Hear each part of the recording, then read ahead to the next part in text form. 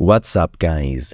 In this tutorial, I will show you how to fix the network cable is not properly plugged in or maybe broken error you are getting on your Windows PC.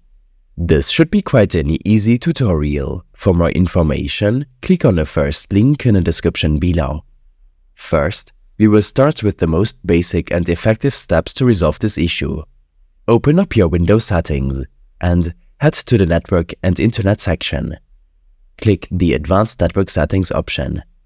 Under More Settings, locate and select Network Reset and click Reset Now. Your PC will restart and the network cable is not properly plugged in or maybe broken error will be fixed. However, if this method didn't help, continue with the next step. In your Start menu, search for Control Panel to open it up. Select Network and Internet and then Network Options. In the Internet Properties window, switch from General to the Connections tab. Under Local Area Network Settings, click on LAN Settings. Uncheck the Use a proxy server for your LAN option and proceed to apply your changes. After closing the Internet Properties window, your network cable error will be fixed. If both methods didn't work out, search for Device Manager in your Start menu search. Expand the Network Adapters option and select your Internet adapter.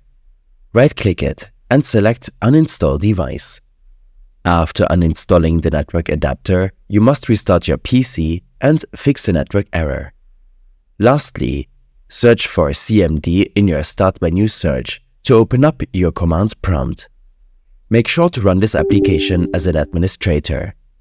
In the command prompt window, type netsh int ip-reset c/resetlog.txt and hit enter.